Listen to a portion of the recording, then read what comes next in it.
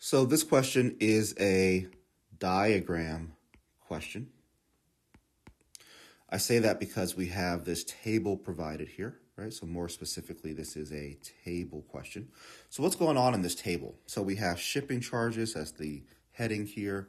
Our first column is merchandise weight in pounds, and our second column is shipping charge, right? So based upon the weight, we have a different charge to ship the weight of that merchandise.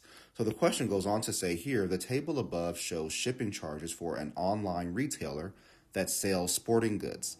There is a linear relationship between the shipping charge and the weight of the merchandise. Okay, so anytime I see this word linear on the SAT, I'm immediately going to think Y equals MX plus B.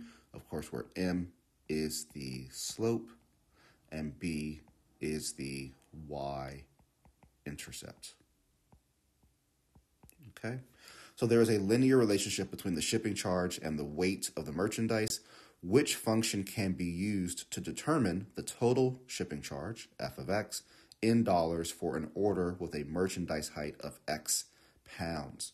So I'm going to need to use the information from the table to fill in this equation here. It looks like we're using f of x instead of y, so that's fine. I'll just say f of x is equal to mx plus b, right? F of x and y are always interchangeable, so keep that in mind. So then I want to figure out, well, how do I solve this equation? So what I'm going to do is look at two of the data points here. I'm looking at the second two. So the second row tells me that when the weight is equal to 10, the shipping charge is equal to 21.89.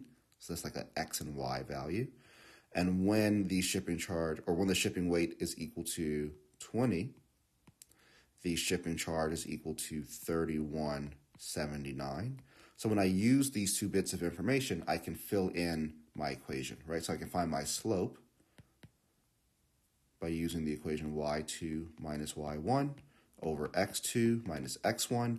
Again, this is the first x term that I'm using. This is the first y term I'm using.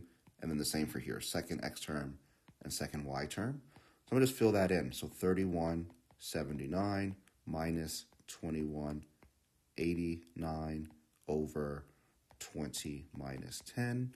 So the denominator is just going to be 10. The numerator is 99. It's 31.7, so we can't use a calculator here, so let me just show the math instead of doing it in my head.